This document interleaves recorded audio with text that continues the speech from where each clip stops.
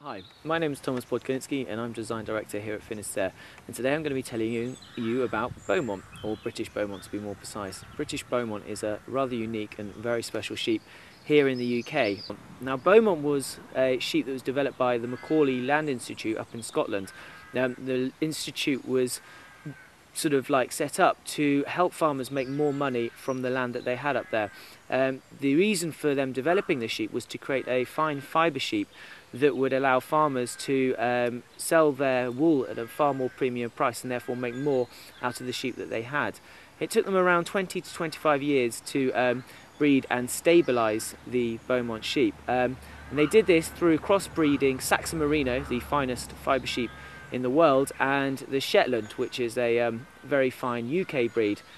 Even when they had developed this incredible sheep with this incredible fibre, because there was no supply chain within the UK to do anything with the wool, the project was effectively put on hold. I say put on hold, it was pretty much disbanded, and all the sheep were sold off or either slaughtered, which seemed a huge shame, especially when you consider that the sheep was almost perfect for what we were looking for and what so much of the industry is looking for.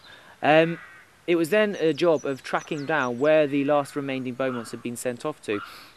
They had been sent to another number of farms throughout the UK, but unfortunately most of them had either again been slaughtered or had been crossbred with other UK sheep and therefore losing their fibre quality. Fortunately, however, the sheep did have one bastion, and that was a lady called Leslie Pryor, who owns the Devon Goat Company. Now, she, and I'm sure she won't mind me saying this, is an absolute fibre psycho in the sense that she obsesses about the quality of fibre as well as the animal welfare.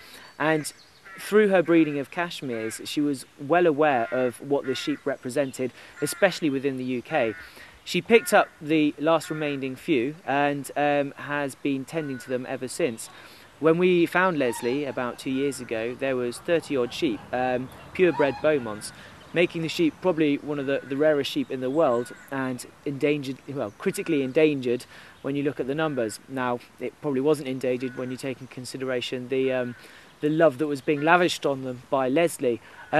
Effectively, what we went to and said to Leslie was, this is a project that we would really like to be involved in, and that we would support where we could, as well as guarantee purchasing all the wool from her. With regards to the future Bowmont, it does look promising. We are fully involved with every aspect now. We like to get our hands dirty, especially with the shearing and the lambing, two particular highlights of the year. During the summer there will be plenty of artificial insemination, something I think that we won't be getting too much hands on, although I'm sure some of us won't mind if the opportunity arises. The fibre we do have is being processed now in the UK, and it won't be long before it finds itself into some of our products for you to be able to buy.